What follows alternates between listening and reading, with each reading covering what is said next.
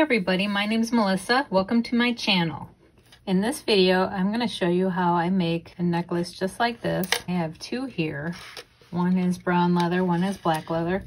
But I'm going to show you how I make my connected links here, and that's by fusing wire.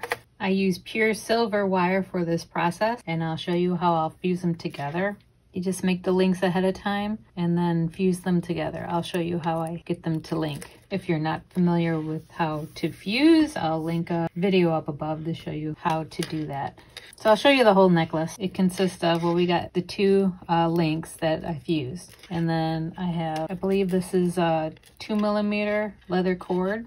This is black and this is the brown one. And then I make handmade cord ends with a couple jump rings and a lobster clasp, some extender chain, and then I put this cute little leather tassel at the end, and it kind of curves and lays on your neck like that. So let's get started.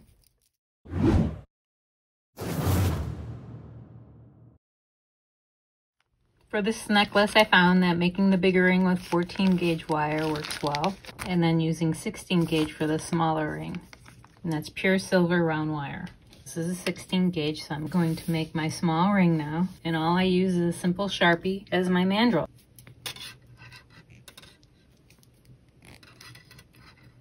I'm going to use a rawhide mallet just to pound this little end round because it's sticking out. I need some flush cutters. The tool list will be down in the description. So I got one flat edge and one tapered edge.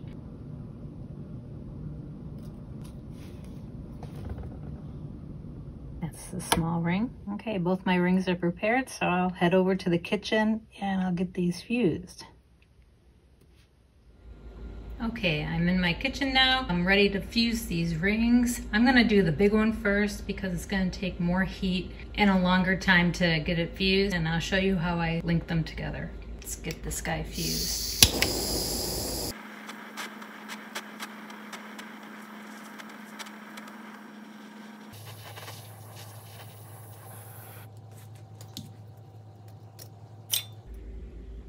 Not too shabby.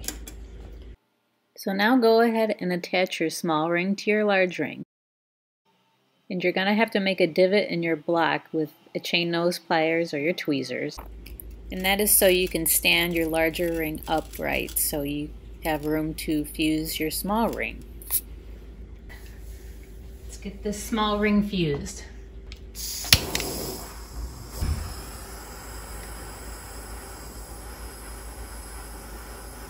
Shouldn't take as long.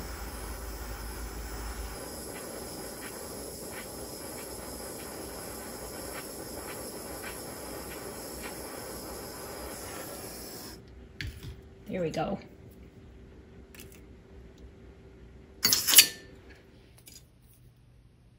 So this is how my rings turned out. I get this a lot where I get a little hump in the fuse area. I'll just end up filing that down a little bit. And to be honest, I redid my larger ring because the first one was a little too large. The way I measured this one was, it's a size 12 on a ring manual. I just measured it out at the size 12. This one's not quite round anymore, so I need to round it out gently because I have a ring attached to it. The rawhide mallet is good for that. So I'm gonna round out these rings, I'll be back. So the next step is pounding them out, and I'm gonna use this little hammer here. So I'm gonna pound them out flat first, and then I'm gonna hammer the texture in.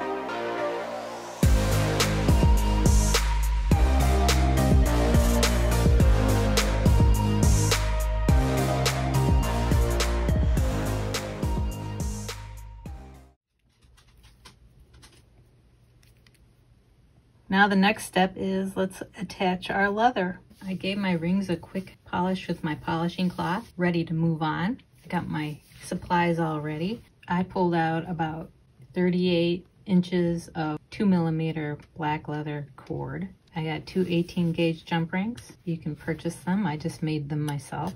I got a lobster claw clasp here. Those are from Fire Mountain Gems. And I got about 2 inches of extender chain, which is just a cable link. I have that in bulk.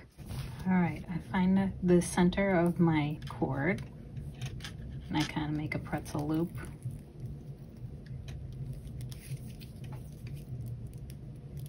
Like that. Bring one of the rings over, choose the side and bring it through. And bring it up through your pretzel.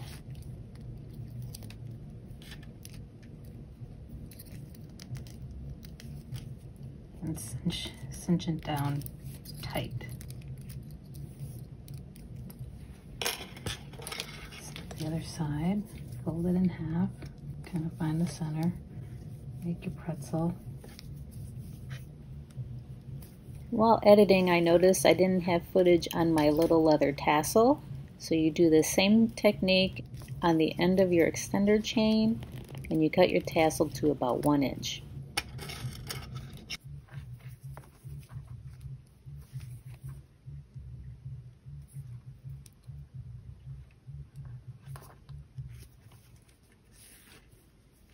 Wrap it around your ring and up through the pretzel. And just cinch that knot down.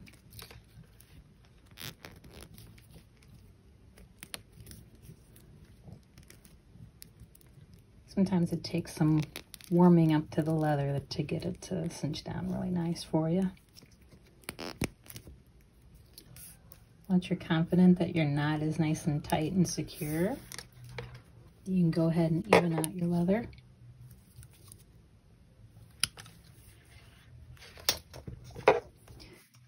Try to get them as even as possible, but sometimes it doesn't work out. That's why I give myself extra.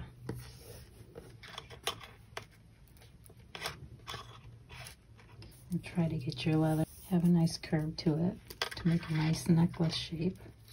All right, the next step we want to do is wrap my cord ends. So I bring my 2 pieces of leather up side by side without twisting. And I want to fold over like the first 1/2 inch over on itself, so I have room to put a jump ring on. Next, I'm going to use some 20 gauge round sterling silver wire, or whatever wire you're using. It's about 3 inches. So what I'm going to do, I'm going to fold it in half to get it started on this cord a lot easier. Slide that on. I'm going to wrap in both directions, so I put it about halfway down my fold. I'm going to give it a little pinch to kind of lock it in. This is going to be tricky since we're doing 2 cords at once. I'm going to bring one side over that way. I'm going to bring this side over the other way. And just start wrapping. Making sure my cord ends stay even, or my leather pieces stay even, and I don't pull one out farther than the other one. Okay, tighten and lock down as you go. I call this the ugly side, so I would want to make sure my wire ends on the ugly side. What I'm going to do now is I'm going to turn the end inward so I can tuck it away so it doesn't get snagged on anything. I'm going to open this upper one up again because it's not going to make it around to the back.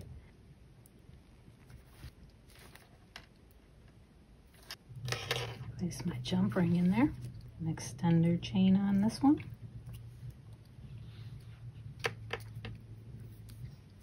Do the same thing to the other side. Follow these guys up. Kind of smush them down, make them bend. 3 more inches of 20 gauge wire, which I'm going to bend in half.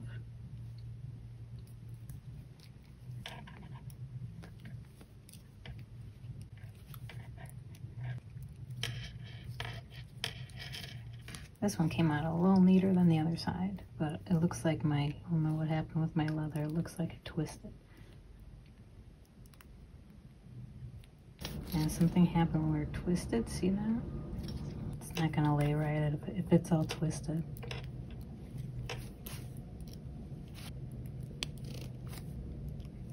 Okay, let's go ahead and straighten out our leather. I should have checked it while I was working on this. There's so many things to keep track of. Hopefully I can fix this without getting a new piece of wire.